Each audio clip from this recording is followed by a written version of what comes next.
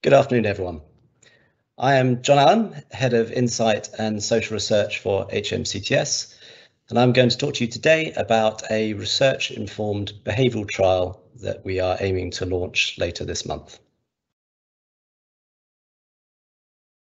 So the purpose of this trial is to improve defendant engagement in the process, both pre-trial and at court itself. The aim is through the use of behavioural science and behavioural science techniques to encourage specifically the take-up of legal advice and representation early, whilst they're in custody, and in so doing, improve defendant attendance at and preparation for court.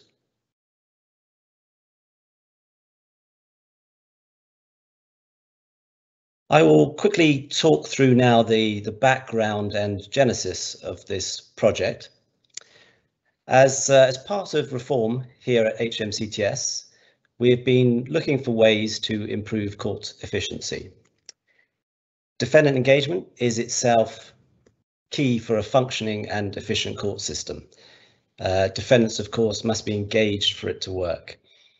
And we were aware of anecdotal information about increasing litigants in person, in this case, unrepresented defendants, and about existing lack of preparedness for court and the impact that that can have in terms of delays to trials, and not just delays to trials, but also crack trials, and consequently the negative impact that it can have on the victims and witnesses' experience as well. So we want to change that.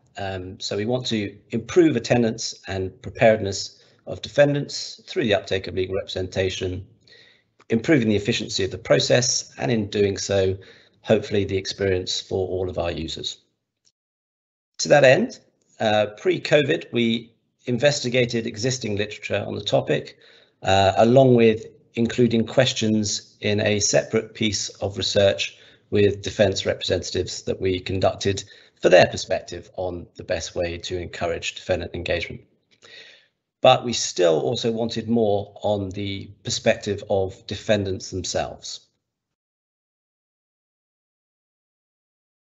So to that end, last year we commissioned a piece of qualitative research to speak to defendants to get that perspective on how to improve their engagement. Following a competitive tender exercise, we awarded the research to Revolving Doors Research Agency, and they managed to recruit 37 defendants for interview, which was no small task given the impact and the challenges of COVID. And from these interviews, they provided us with a number of recommendations. And what was clear and critical key from these recommendations was the central importance of early engagement with defendants. This slide shows some of those recommendations from that research that ended up informing this behavioural study. As you can see, these revolve around better informing defendants about their rights and the importance of representation, as well as providing them with written information in easy read format at the point of charge about their journey, and also how to go about preparing for their court experience.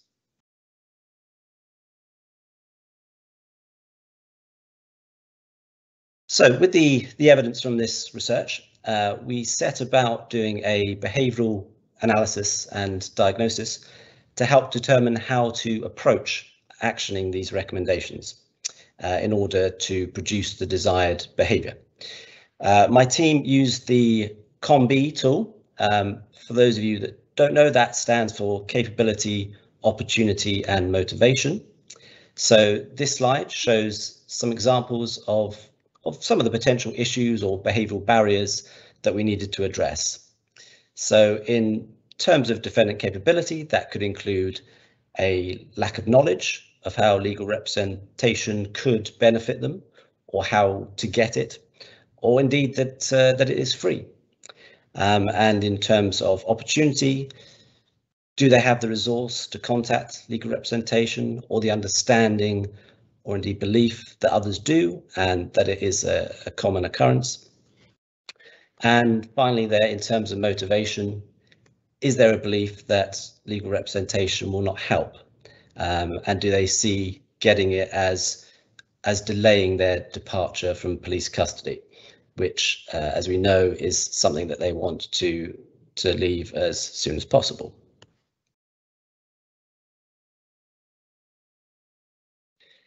So, armed with the COMBI analysis, the team then considered this behaviour change wheel that we've shown here to help develop potential interventions to address those barriers that were identified. And in doing so, they settled on three areas: education, persuasion, and the environment. So for education, the aim is to increase understanding of how to get legal representation, and importantly, why they should consider doing so. For persuasion, the intention is to use behaviourally informed communications to encourage them to consider and then act. And finally, for environmental, we plan to adapt the physical environment to facilitate the take-up of legal representation through addition of this educational information. So this summary slide gives an overview of the trial that we now intend to conduct, informed by the research and analysis I've spoken about. So in summary, we will focus on encouraging defendants to take up legal advice and representation during their time in custody and at the point of charge, importantly. And this will be tested through a pilot at Norfolk and Suffolk police forces, with the plan being to compare to our control site or station in this case, and if the trial proves successful in terms of increasing take-up of legal representation, then we will consider options for a wider adoption.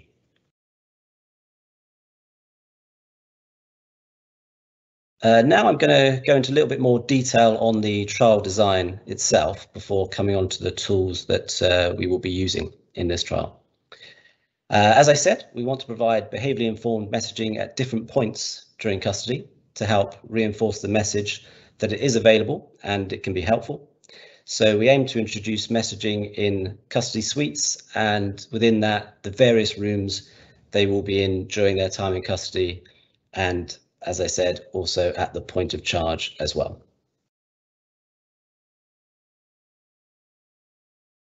Specifically, we have developed a leaflet that they will receive when getting booked in to the station, some messaging to be painted on the ceiling of their custody cell, and also a series of posters for use around the custody suites, and as I say, in rooms that they will be processed through, such as the holding cell, the breathalyzer and fingerprinting rooms, and also the consultation room. As always, with any research or behavioural trial, it's important that we tested these draft intervention tools before we go into any live environment. So we conducted some user testing in September this year with a sample of defendants, and this slide shows the draft leaflet that we designed to encourage the take-up of legal representation that is provided or will be provided once the defendant is booked in, and the results of that testing. As you can see, there were some positives and some negatives highlighted from that process. By way of example, you can see in terms of positives, the users understood the message that it's never too late to get legal advice, and they also appreciated the section that was included on what to say to a solicitor.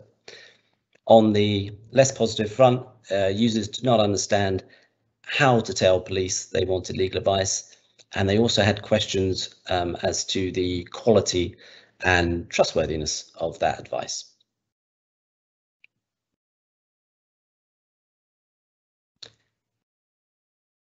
The second leaflet, the one provided at point of charge, also prompted some positive and negative feedback.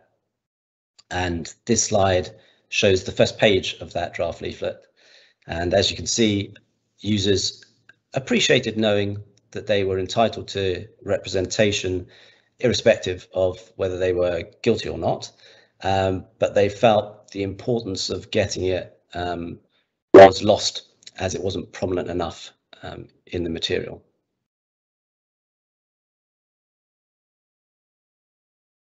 Similarly, as seen here on the second page of that same leaflet, users were positively surprised that they could access legal support on the day of the court hearing and found contacts helpful. But on the negative, they felt the fact that solicitors were free did not feature sufficiently upfront in the communication, and they also expected more signposting to further information about the process of actually going to court.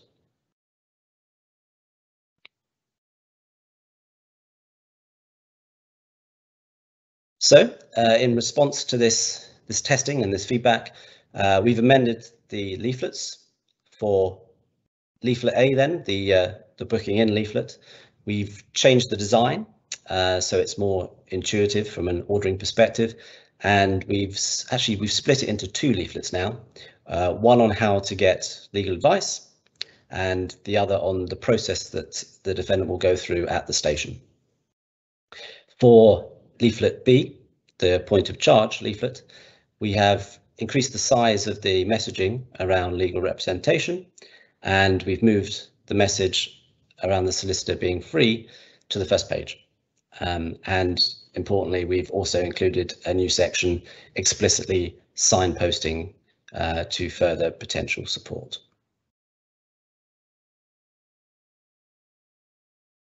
This next slide shows the revised leaflet on how to get legal advice that the defendants will now receive on booking in.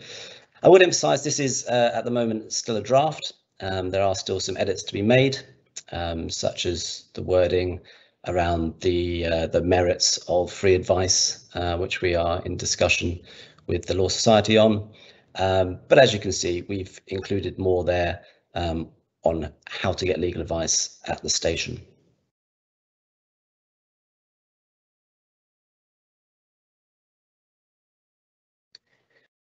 And in terms of the leaflet provided at point of charge, again, this is still in draft, but we have actioned the key messages coming from the user testing, including the clear addition of a section which signposts now to further relevant information that is available online, which should hopefully help.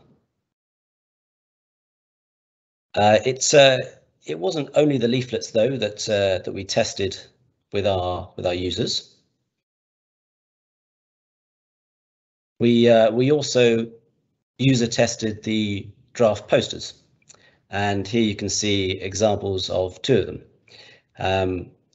This was particularly helpful. We found we had clear messages coming from this user testing. In particular, the messaging you can see in the first poster there of "Don't be alone" was considered too negative, and users preferred the more positive alternative, as shown on the second one there, of "Ask for help now." And there was also some mixed views around the use of the image of the person alone, but on the whole, there was endorsement that that image was helpful, and general consensus that it felt it may well resonate with defendants themselves in that situation.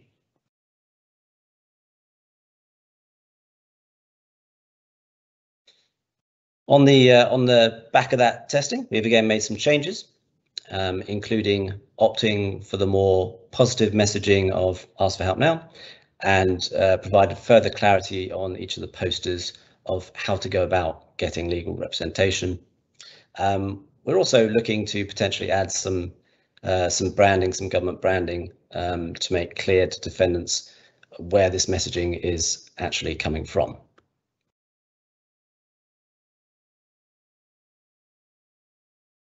And finally, the colour. the background green color, as shown here, was much preferred by the defence we tested with. The purple color that I previously showed was quite polarizing, to be honest. Again, these are draft, but near final versions of some of the posters. The middle one there is the revised version of the earlier example that I showed you.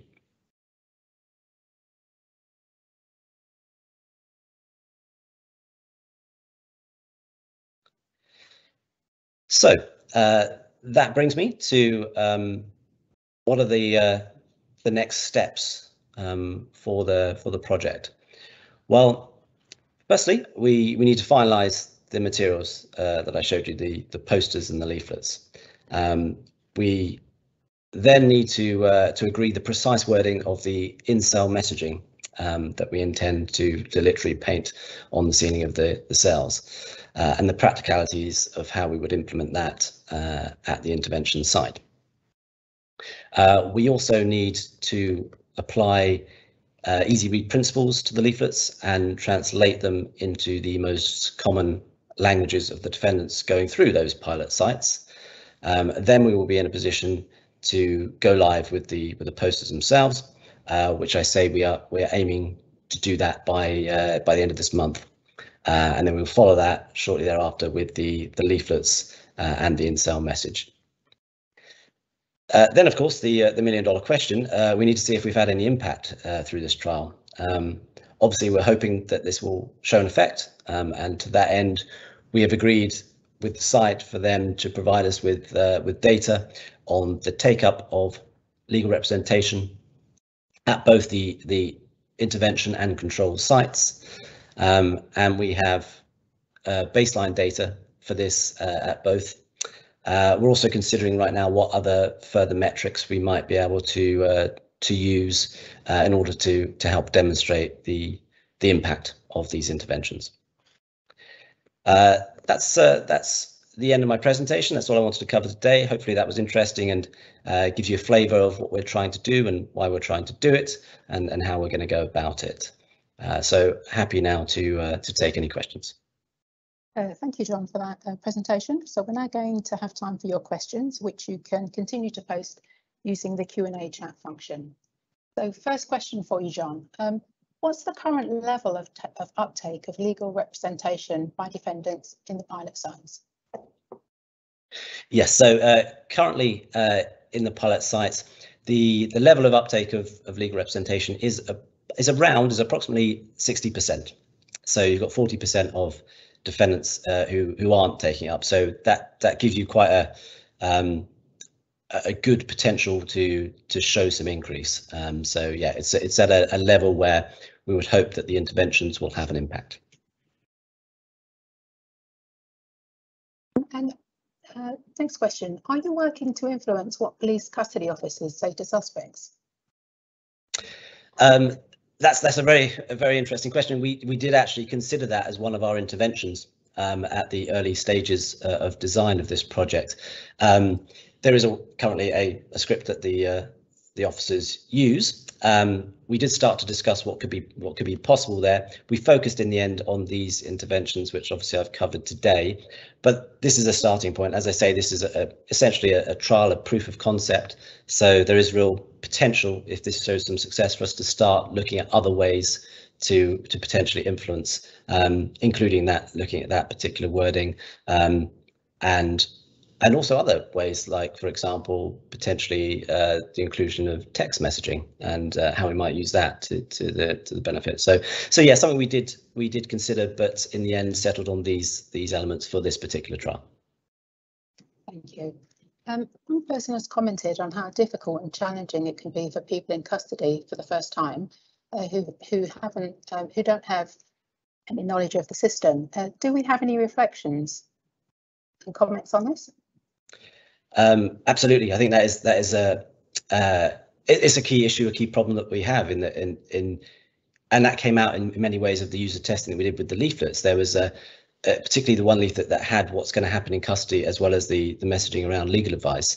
So that was a key point as to why we thought, well, let's separate these leaflets out, because there's clearly a need for people that are coming in to understand what's happening to them at this point in time and what's going to happen to them next.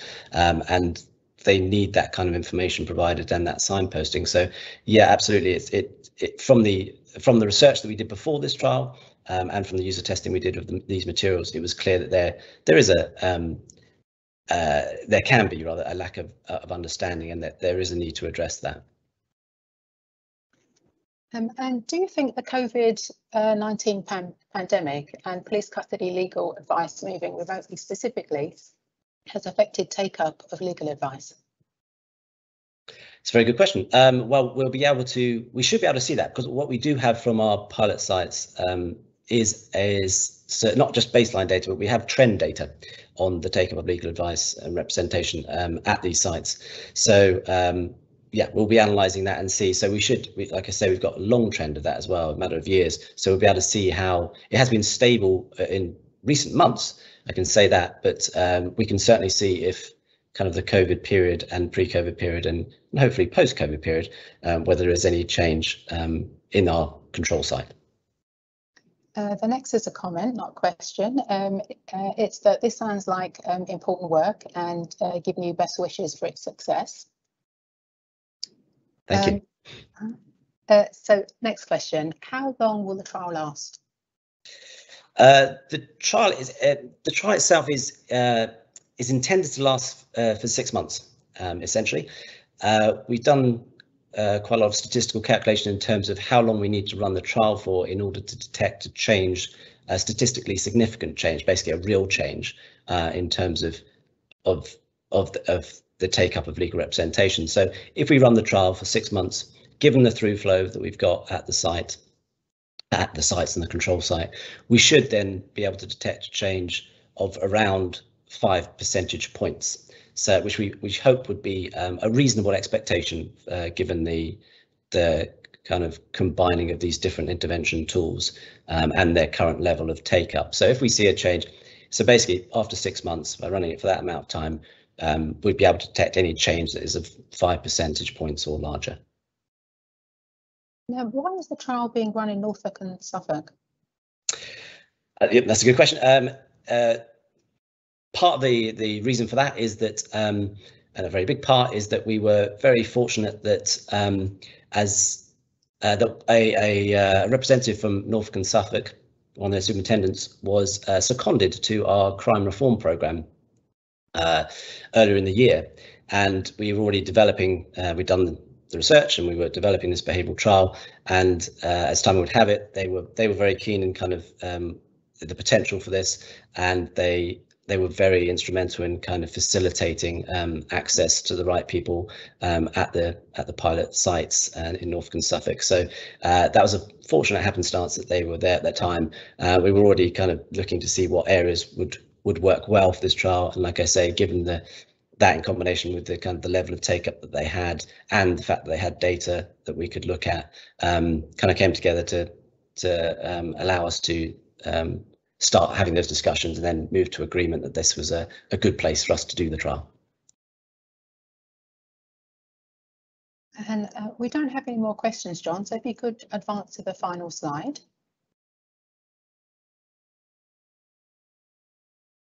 And so that brings us to the end. Thank you, John, for a really interesting session, and thanks to all those that joined and asked questions.